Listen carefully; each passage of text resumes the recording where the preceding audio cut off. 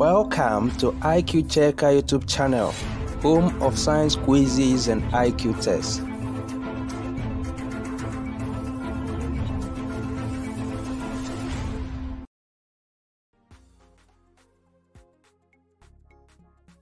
Question 8. Peer investigates the reaction between lumps of zinc and dilute hydrochloric acid.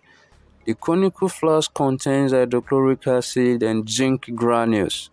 8a. Peer finds that the reaction is faster if it heats the dilute hydrochloric acid.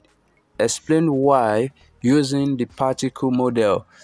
To use the particle model or the particle theory to explain your answer. So the particle theory has to do with the arrangement of particles in a substance. So application of heat makes the reaction faster because, number one, the heat causes the particles to have more energy and particles move faster. Number two, the heat causes more collision of particles, hence the reaction is faster. So as you relate your answer with particles, with energy, with collisions, with movement, all this has to do with particle model. Question 8b. Peer wants to make the reaction go faster. He does not want to change the volume of the hydrochloric acid, the temperature of the dilute hydrochloric acid, nor does he want to change the mass of zinc. Describe one other way that Peer can make the reaction go faster. The other conditions that can make the reaction go faster without changing the volume of dilute hydrochloric acid, without changing the temperature of the hydrochloric acid, and without changing the mass of zinc. So the other conditions include, one, the use of powdered zinc. So the powdered zinc will definitely increase the surface area of the zinc, which will make the reaction go faster. Number two, use higher concentration of hydrochloric acid. The one in the question, Peer used dilute hydrochloric acid. So if you increase the concentration, definitely the reaction will go faster. Number three, by shaking, because Peer in the investigation, there is nothing like shaking or stirring. So if you introduce shaking or stirring of the reaction mixture, the reaction can also go faster. So any of these responses is a valid answer.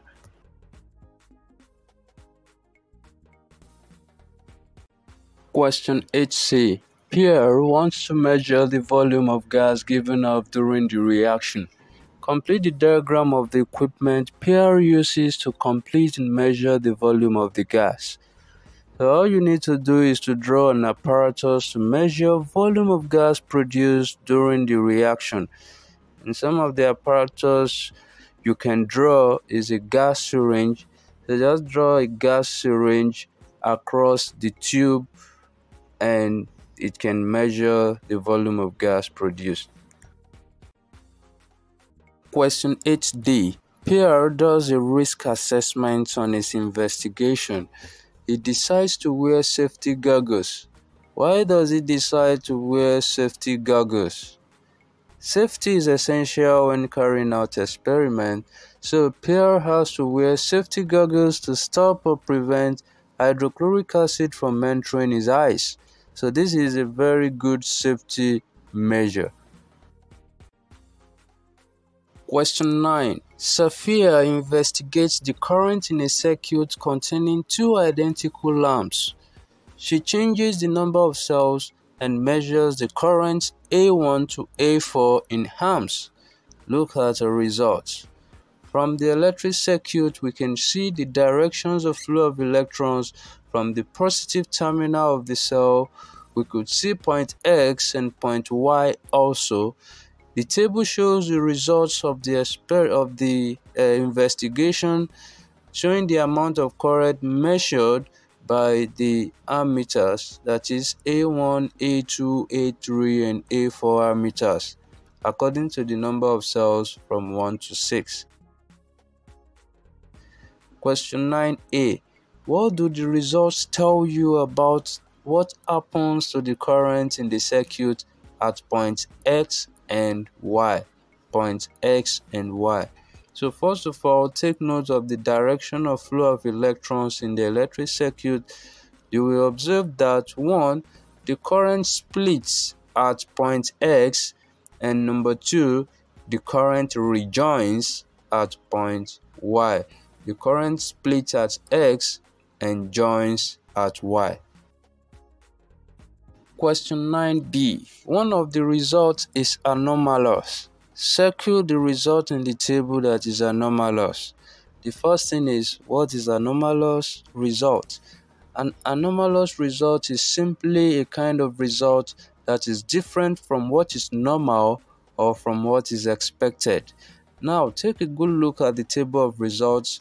When the number of cells is 1, A1 ammeter reads 0.4, A2 ammeter reads half of A1, which is 0.2, A3 reads the same result as A2, which is 0.2, and A4 reads the same result as A1, which is 0.4.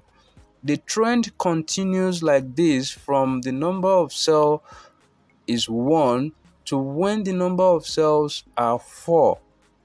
But when the number of cells are 5, A1 ammeter reads 1.4, A2 ammeter reads half of A1, which is 0.7, and that is absolutely correct.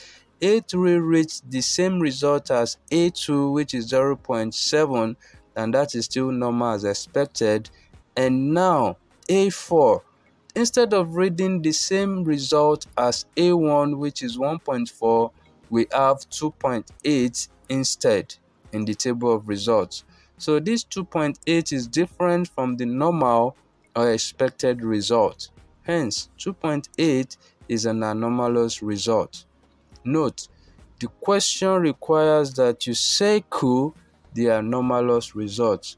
So always follow the instructions. You go to the table of results and circle the anomalous result. Question 9c. Predict the values of A2, A3, and A4 if the value of A1 is 1.6 amp. So with the explanations from question 9b, we can easily predict results when A1 is 1.6 amps. So A2 will be half of A1, which is 0.8. A3 will read the same result as A2, which is also 0.8.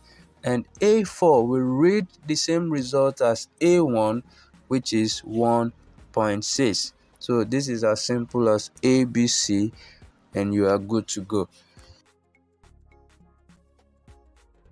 Question 10. Carlos investigates electrical resistance. Look at the circuit. The reading on the ammeter is 0.6 amp. The reading on the voltmeter is 1.8 volts. Question 10a. Calculate the resistance of resistor R. Include the units. So resistance of resistor R is equal to dash and the unit is dash. So this is for 2 marks.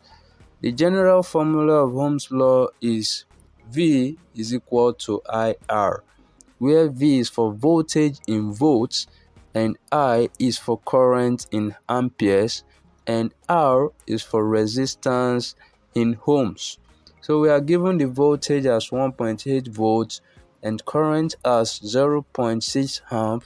To find the resistance, simply make R in the general formula the subject of the formula. So R will now be V over I, which is equal to 1.8 divided by 0.6. This will give us 3, and the unit of resistance is ohms. So the resistance of the resistor in this circuit is 3 ohms. Question 10b. Carlos replaces R with a resistor of greater resistance. What happens to the reading on the ammeter? R is replaced by greater resistance. So when the resistance in an electric circuit increases, the amount of current in the circuit will decrease or get smaller. So the reading on the ammeter decreases when there is a greater resistance.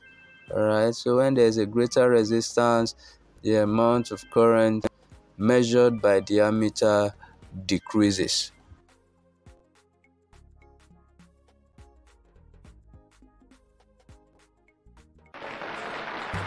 Thank you for watching. Subscribe and click the bell button for notifications. Thank you.